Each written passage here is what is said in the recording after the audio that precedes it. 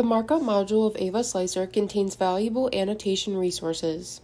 Here, a user can create a fiducial markup point, line, angle, curve, closed curve, or a plane. These markups can be used to annotate geometry for visual purposes or to determine measurements from a shape. For example, there's a femur, tibia, and ACL loaded into the scene for annotation. First, click on the fiducial markup button to add a point. You'll see it come up in the operations window and to the right in the file structure. It can be renamed at any time. For any markup, you can add it from a 3D view or any of the slice views.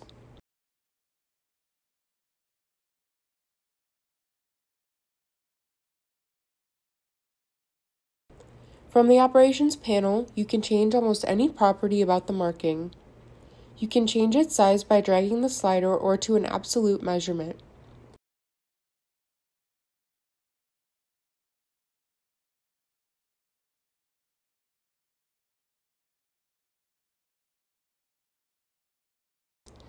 At this panel, the size and color of the text that labels the marking can be modified.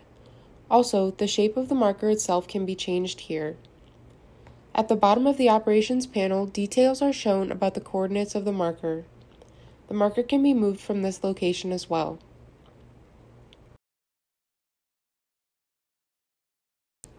Next is the Markup Line tool. After choosing this option, you can click anywhere to drop the first point and again for the second. Similar properties to the fiducial markup can be edited when using the line markup, such as size, shape, color, and visibility. At the top left under the description, you can see the length of the line. You can also delete these markups by right-clicking on it in the operations panel on the left or the file structure on the right. Next is the angle markup. You can choose the endpoints and drag to measure or display a certain angle. Use the left click to choose a location on the geometry and right-click to release the tool. Again, it displays the measurement up near the description tab.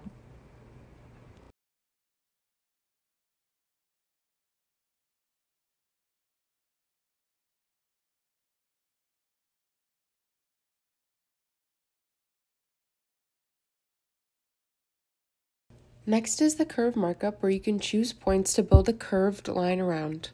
You can continue to build the curved line by adding points or right-click to exit and finish the line. The markup module includes a closed curve option as well.